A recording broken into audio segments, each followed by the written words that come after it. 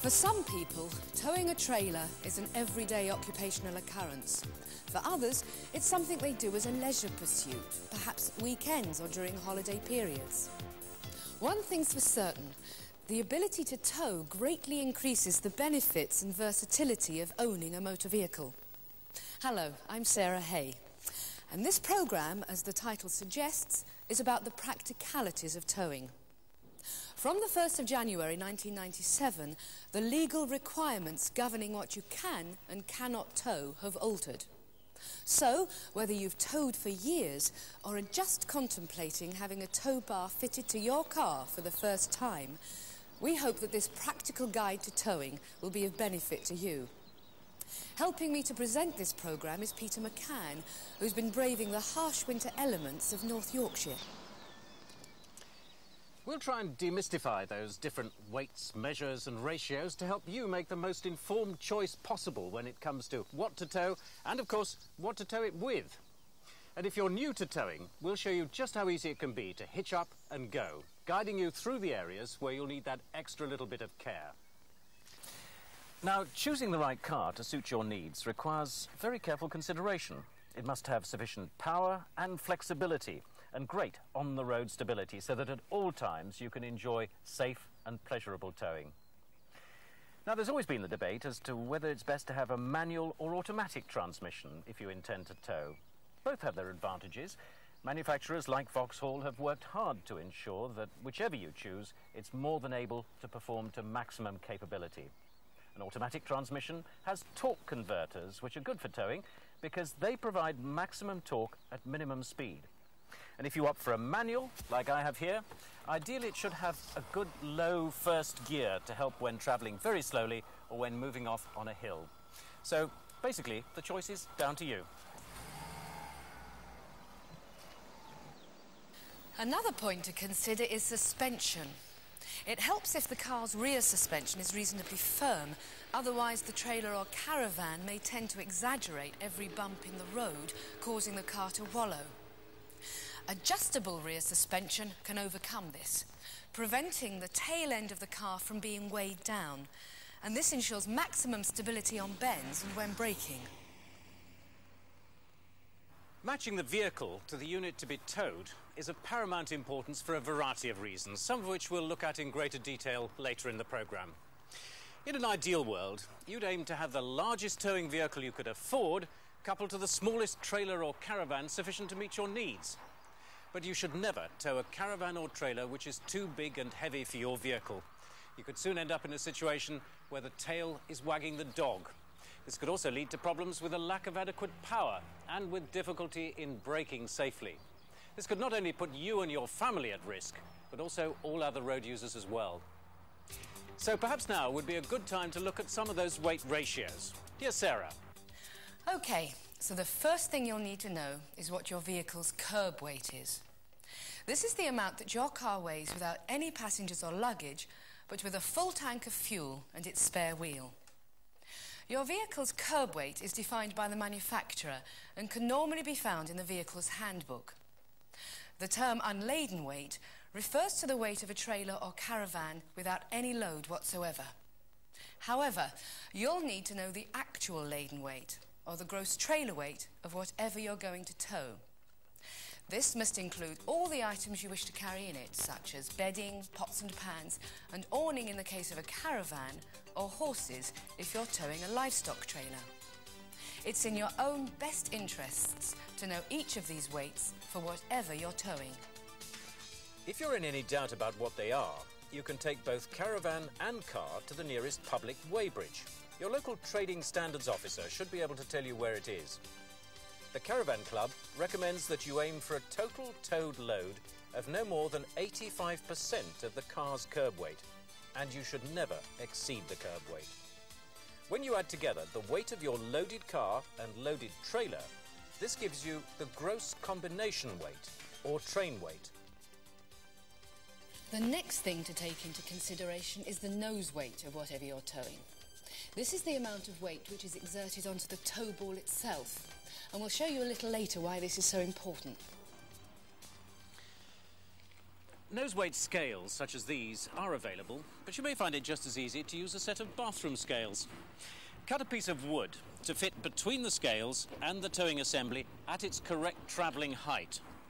When you then lift the jockey wheel, you can read the nose weight from the bathroom scales. In this case, it's exactly 35 kilos. For caravans, it should be approximately 7% of the actual laden weight, which is why it's important to know this figure beforehand. Other trailers, particularly twin-axle varieties, may be more stable with a different figure, so it might be a question of experimenting to find the ideal nose weight for optimum stability. Remember, you should never exceed the car or caravan manufacturer's recommended maximum nose weight. Your dealer will be happy to supply you with a list of these figures for your towing vehicle. After you've made sure that you have the right balance between the weight of the car and whatever you're going to tow, the next most important consideration is that your vehicle has sufficient power to pull the load effectively. Towing a trailer or caravan is more demanding of your car's mechanical systems, particularly the engine and transmission. Because of this, a high level of torque across a wide rev band becomes very important. Torque is a measure of pulling power, and expert opinion always recommends that you choose the most powerful engine you can afford, so that when the towing gets tough, the tough get towing.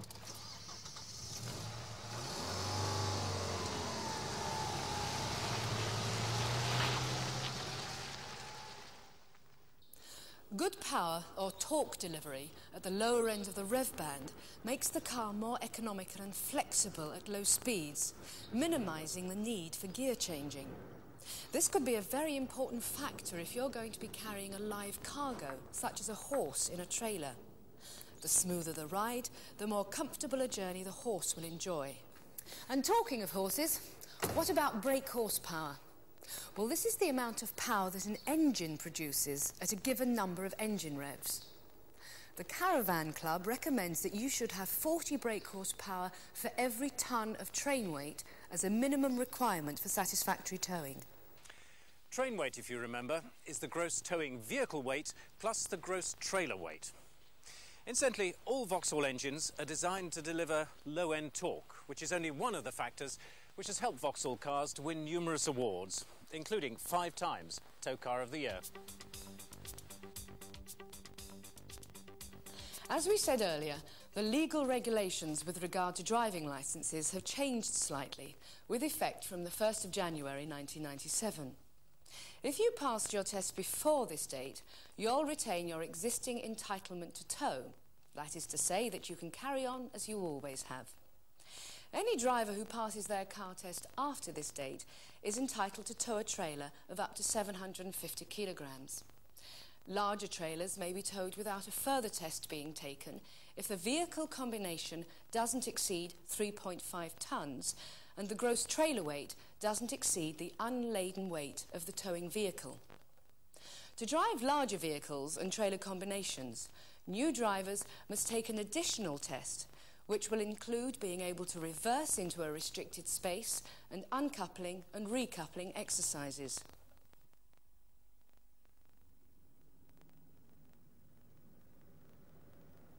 Horse trailers, heavy boats and some of the larger caravans, however, may fall into the heavier category.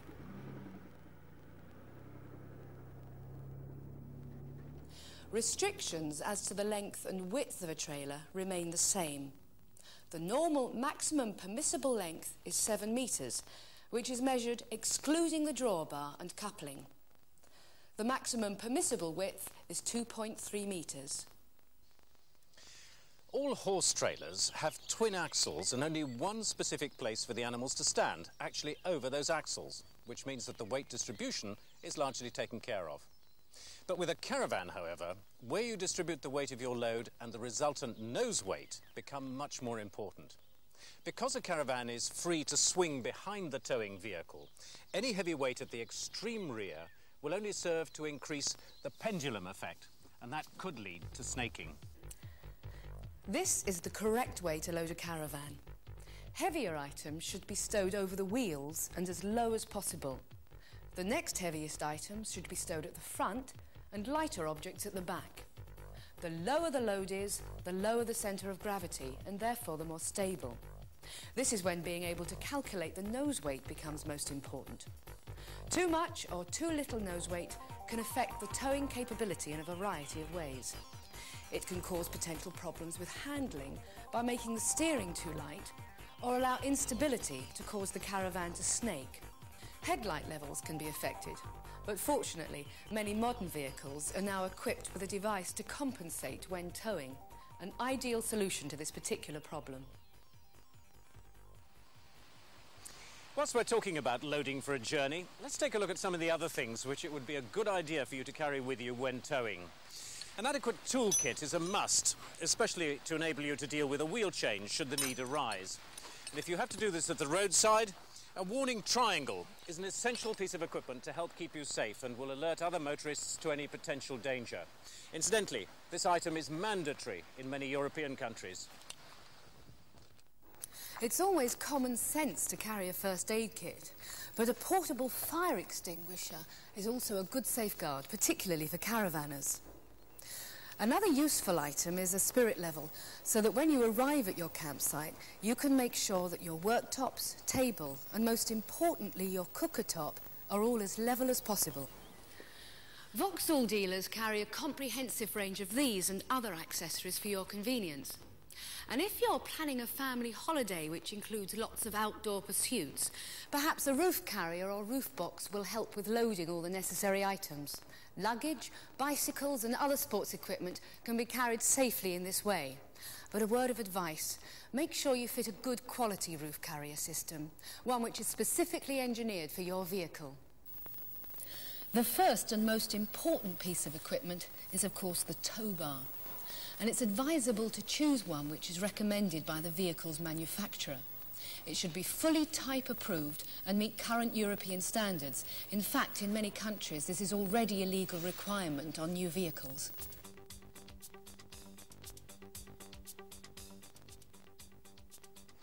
Coupling your caravan or trailer to your vehicle is really just common sense. It's a good idea to get into the habit of performing this as a set routine, and that way you're less likely to forget an important function such as raising the jockey wheel. Now we start off by finding some level ground like this, and preferably on hard standing, and this will prevent a struggle when manoeuvring the trailer, and the whole process is always made much easier if you have someone to help you. So let's see how it's done. First of all, make sure that the handbrake is on, the jockey wheel is down, and the 4 corner stays are fully retracted. Then raise the towing assembly until it's higher than the level of the tow ball. Now guide your helper back until the tow ball is in the correct place. That's it. Thank you. Raise the coupling handle, then lower the unit onto the tow ball until, watch this, the coupling handle clicks into place. And now double check that the unit is locked on. On modern caravans, there's a hitch engaged button to give you a visual confirmation. European regulations require trailers to be fitted with a breakaway cable, and it must be used at all times when towing. This is so that in the unlikely event that the caravan becomes detached from the towing vehicle, the brake will automatically be applied to the caravan when the cable pulls tight and then snaps. It should be fixed to the specific point on the towing bracket and not just simply looped around the tow ball. Now comes that easily forgotten step of making sure that the jockey wheel is fully retracted and secure. There we are. Next, we come on to the electrics. And for road driving, any tow bar comes with a 7-pin 12N socket, normally coloured black, to power all the road lights. So the trailer plug must be connected into that. With a caravan, you may also have a second 12S socket, normally coloured grey or white, to connect up to power the internal lights and equipment. So that too must be plugged in. And to just finish off, make sure there's enough slack in the cable to allow the caravan to turn, but not too much so that they drag along the ground. And the last job in this area is to release the handbrake. But that's not quite the end of the story. Right indicator. Left indicator. Before you go out on the road, get your helper to help you check that all of your road lights are working. Brakes, side lights, and reversing lights. Right, now we're ready to go. Many of the legal requirements for towing on the road today are a matter of simple common sense. Of course, you have to have a corresponding rear number plate which is illuminated after dark, as well as running lights, brake lights and indicators. Indicators should flash at a rate of 60 to 120 flashes per minute, and a warning device in the car must inform the driver that the system is functioning correctly. The legal criteria for tyres applies every bit as much to trailers and caravans as it does to towing vehicles. Get into the habit of checking your tyre pressures regularly. Before each journey is a good idea. You'll need to make sure that your insurance policy covers you for towing, as well as for whatever you intend to tow. It'll also be your responsibility to operate a routine maintenance programme for your trailer, which, after all, is only common sense. Be aware that speed limits alter slightly once you're towing. The upper limit on roads which are normally subject to a 70 mph speed limit becomes 60 mph when towing. On other unrestricted single-lane roads, the limit for towing is 50 mph. Where the speed limit's below this, of course, it applies equally to vehicles towing trailers. Oh, and on motorways you must keep to the near side and centre lanes only. Of course, towing is not just limited to caravans. There are horse trailers and a whole variety of smaller trailers which are very useful for all sorts of jobs around the home and garden, like clearing garden rubbish, collecting bulky items, or even helping with a house move. A small, well-balanced trailer is very easy to connect up to a tow bar, and this can usually be done by just one person on their own. Or what about a spot of sailing? Simply load your boat onto its trailer and away you go. Jet skiing is also becoming increasingly popular, and there are relatively small, lightweight trailers which are manufactured especially to carry jet skis. You could well find that your weekends are suddenly very much busier.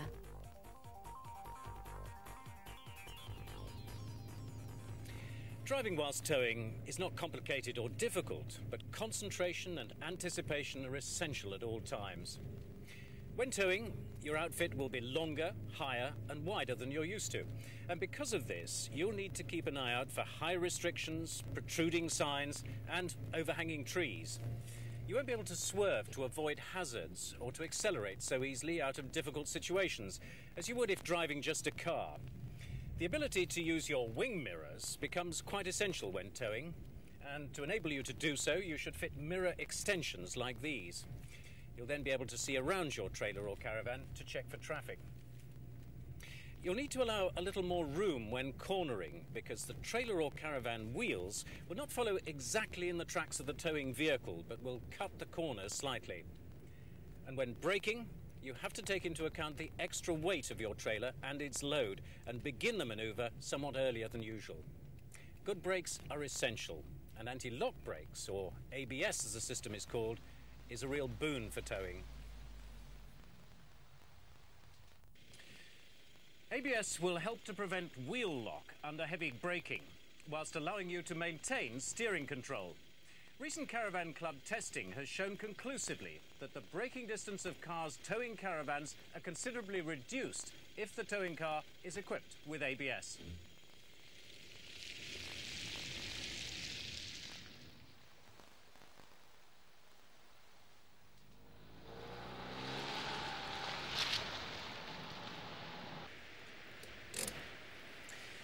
Now, what about that dreaded hill start? Because the chances are that at some time during your towing career, you're going to have to make a start from a hill at least as bad as this. But there are a couple of things you can do to help yourself. One is that if there are curbstones beside the road, you can allow the caravan to drop back at an angle till the wheels are touching the curbstone. That'll help you to not roll back any further. Some people bring chocks along with them, and in a situation like this, they tie them to the back of the caravan, and then as they move off, they wait till they get to the top of the hill, and then they remember to pick them up and put them back inside.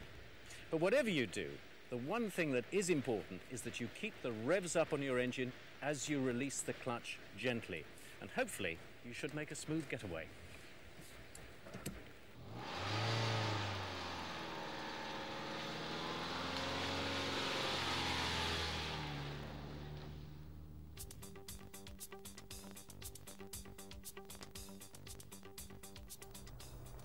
Overtaking requires extra care for beginners, so here are some points you should be aware of. First, make sure that you're in the correct gear, and after checking your mirrors, indicate, and then pull out in plenty of time. Leave yourself enough room before pulling back in to rejoin the line of traffic. Now, in this country, many lorry drivers will flash their headlights after you've overtaken them, and that's to tell you that it's safe to pull back in. So you can therefore afford them the same courtesy when they've overtaken you. Snaking, which is when the trailer begins to sway from side to side rather than following the line of the towing vehicle, can be a worry even to experienced tow car drivers. Accelerating downhill, side winds on exposed motorways, and being overtaken by big lorries can all be classic causes of snaking. It's far better never to drive so fast that this can happen. Keeping to a sensible speed and in the left of the lane can help avoid the situation. However, there are steps you can take to correct snaking if it does happen to you. Most importantly, never brake suddenly to try and correct a snake, as you could well make things worse. It can cause the trailer to suddenly catch up to the towing vehicle when out of balance, leading to a serious jackknife, or at the very worst, a complete turnover. Neither should you accelerate, nor try to make steering corrections against the direction of the snake. The correct thing to do is to gently lift off the accelerator and allow your vehicle to slow down gradually whilst maintaining as straight a course as possible. If you are going downhill, then apply the brakes very gently. When the trailer is following peacefully in the wake of the towing vehicle once more and your heart rate has returned to normal, you can proceed on your journey at a sensible speed. Many drivers choose to fit a stabiliser, which is a tensioning device fitted between the tow bar of your car and the drawbar of your caravan. This can help settle any trailer sway caused by side winds or overtaking vehicles, but it is not a cure for excessive speed or poor outfit matching and loading.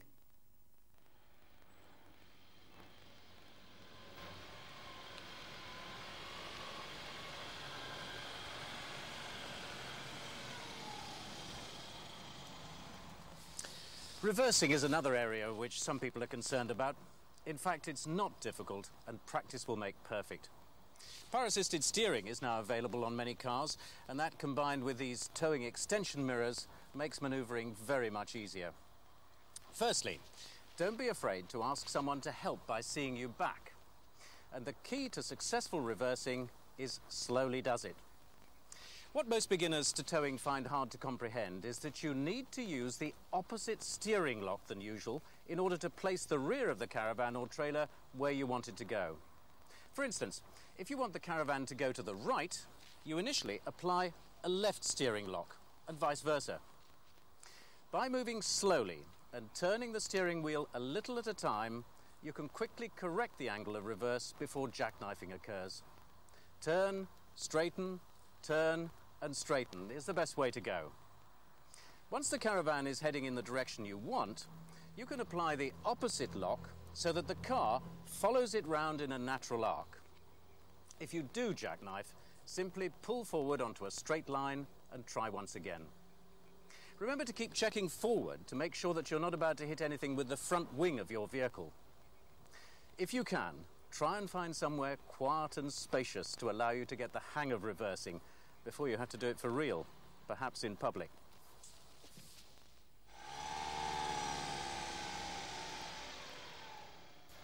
Four-wheel drive can also be a big help here, particularly if you find yourself having to manoeuvre in adverse conditions. If you're a horse owner, you could well find yourself having to extricate your vehicle and your trailer from a muddy field. The ability to engage four-wheel drive will get you out of many sticky situations. If you wish, you can take advantage of one of the many excellent practical caravanning courses operated by the Caravan Clubb. These usually consist of a mixture of classroom and practical instruction and cover the principles of safe and efficient towing, weight distribution and maintenance. The idea of a continental holiday which allows you to travel to different places at your own pace and have all your home comforts when you get there is very appealing. There are only a few basic points to remember when planning a towing holiday abroad. If you want to travel through several countries, it's worth double-checking the documentation requirements and towing regulations for each one. And for a start, once on the continent, you'll have to remember to drive on the right. A wing mirror extension on the passenger side is therefore a must. Road signs are clearly marked, but speed limits are marked in kilometres per hour, not miles, and often vary from one country to another. Fines can be hefty and are often on the spot, so it's very important to keep within the speed limit. An insurance green card is also strongly recommended. Carrying a first aid kit, a fire extinguisher and a warning triangle is a good practice at any time, but perhaps even more so when travelling abroad. Spare light bulbs may also be a great advantage. Clip-on headlamp protectors can save cutting out those fiddly deflectors, and GB stickers are a must. Booking your campsites in advance will also save you the worry of not being able to get into a site on spec at the height of the season. If your caravan is converted for mains use on campsites, then you'll need the correct adapter when staying in foreign countries. The Caravan Clubb Continental Sites Guide and Handbook contains a great deal of useful information. We hope that this programme has answered most of the questions that you may have had with regard to safe towing. But it's worth mentioning here that both caravans and trailers of all types are available for short-term hire. However, the legal requirements apply to whatever you're towing, whether it's yours or you've hired it. Now, the last thing that we want to do is to baffle you with the specialist terminology which is attached to towing. So here's a quick reference list for you. Curb weight. This is the weight of the towing vehicle without driver or passengers, but with any loose tools and equipment which normally comes with it. It includes a full tank of fuel, but not the towing bracket. Gross towing vehicle weight. This is the weight of the towing vehicle when carrying its usual load of passengers and other luggage. Towing limit. This is the statement by the manufacturer giving the maximum weight which the car will tow when starting on a gradient, usually 1 in 8. Unladen weight. This is the weight of a trailer without any load. This can vary due to accessory options and should always be checked on a certified weighbridge. Ex-works weight. This is the weight of a caravan when new, with standard fixtures and fittings, as stated by the caravan manufacturer. Actual laden weight. This is the total weight of the caravan and its contents when being towed. Payload. This is the weight of the load that a trailer is permitted to carry. Gross trailer weight, or maximum authorised mass, MAM. These refer to the total weight of a trailer, including its maximum payload. Maximum laden weight. This is the maximum weight for which a caravan is designed for normal use, being towed when laden. Train weight. This is combined weight of the gross towing vehicle weight and the gross trailer weight. Nose weight. That part of the weight of the caravan or trailer supported by the rear of the towing vehicle via the towing bracket. You see, there's really nothing to it. But finally, before you set off to tow anywhere, make the following checks to ensure your safety.